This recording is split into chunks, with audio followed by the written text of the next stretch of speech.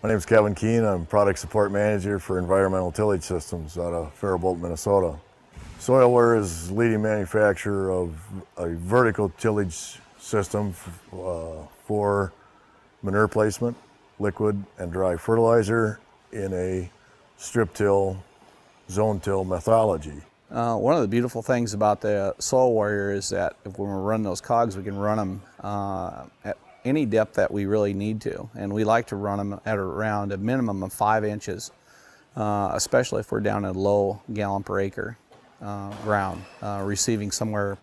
probably a little bit less than 4,500 to 2,500 gallons an acre. We can run them at 5 inches. And when we really need to get rid of the, not get rid of, but properly place the nutrient from like the farrowing barns, because we're talking about more gallons, we can actually turn the air pressure up with those airbags and actually put that cog down to about 8 to 9 inches so that we have a complementary place for that liquid to go and